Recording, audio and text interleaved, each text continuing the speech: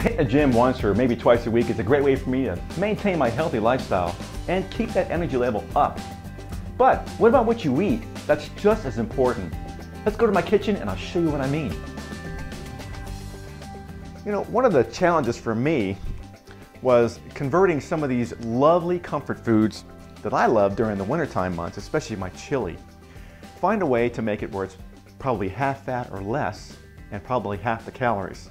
So let me show you what I did.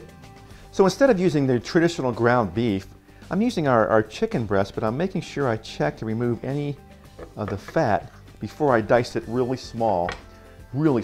Or if you have a grinder, you can grind it up and make a nice ground chicken out of it. Another thing I did is I took the traditional chicken broth and I got the low fat and low sodium. You know, you really can't tell the difference. But also the hardest part for me was the salt. Instead of salt, I use a little bit of wine. The white wine has a little salt in it by nature, and it adds another layer of flavor. So we're cutting out salt completely in this dish. Now for the oil, you're looking at probably one of the biggest calorie killers in the dish.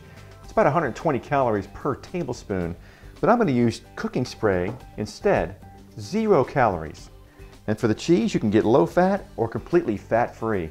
Now one of the hardest things to solve in cooking lower fat is fat itself. Fat doesn't have a flavor. It's a mouthfeel. And if you can find a way to work or change things in your dish to maintain that same mouthfeel, people will never know you're cooking low fat. Now for this dish, I'm going to be using some canned cannoli beans that I've rinsed in a strainer first and drained well. We're actually going to be using these half and half in the dish itself at the end for presentation and flavor, but more importantly, we're going to process them in a food processor to mash them up really nice with some of our chicken stock and really get that mouthfeel of the fat back into the dish. They'll never know.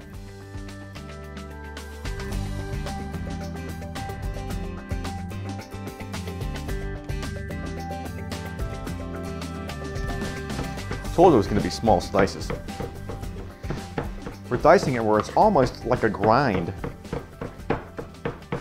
Now don't forget, when you're done cutting up your chicken and you're going to do your vegetables, wash hot soapy water your cutting board and dry it off and place it on your wet paper towel so it won't move around on your countertop before you get your vegetables cut up. And make sure everything is ready to go in the pan, even lids off your cans, before you start to cook.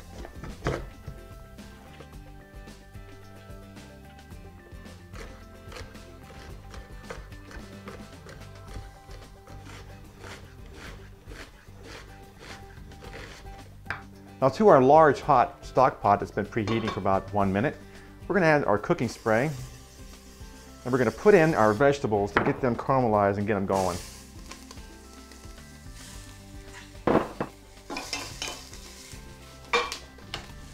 Then we'll add our chicken.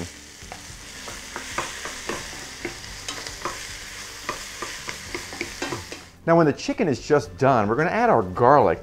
But instead of dicing the garlic up, I found this nifty little tube of real garlic in the store that I'll go ahead and add some of this and stir to combine well. And boy, you talk about the aromas really coming up. Wow, it smells great. Now we're going to add half of our chicken broth, low sodium, low fat, and the other half food processor. Same with our beans, half in the pot, the other half in the food processor. And back to our chili, we're going to add our undrained can of diced tomatoes, our white wine instead of salt, and for another layer of flavor when nobody's looking, a little liquid smoke. A little more. Now as soon as we get a simmer on this, we're going to go to low temperature and cover. And we go back to our food processor where our beans and chicken stock are in there and add our low fat or no fat cheese. Save some for garnish and we'll process till smooth.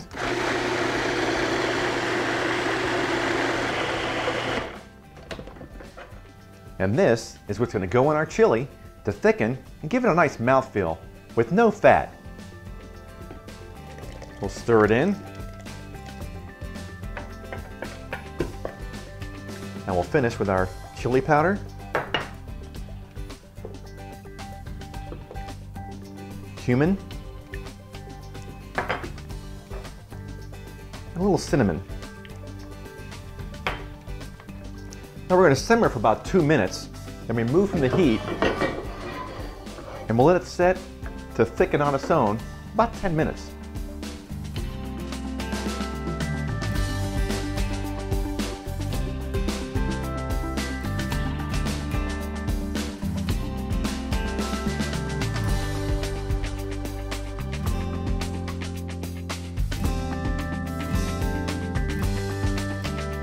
Here's to your health.